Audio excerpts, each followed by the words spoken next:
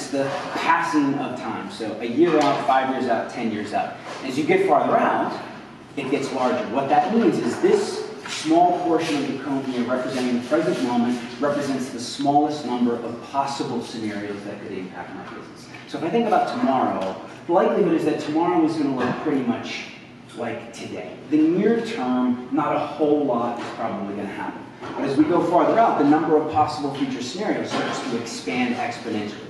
And so as we look out through that cone, we use 3 reflective questions in our strategic planning. First question is, what do I want to have happen? What do I want to happen? Second question we ask is, what might happen? What might happen? And then the third question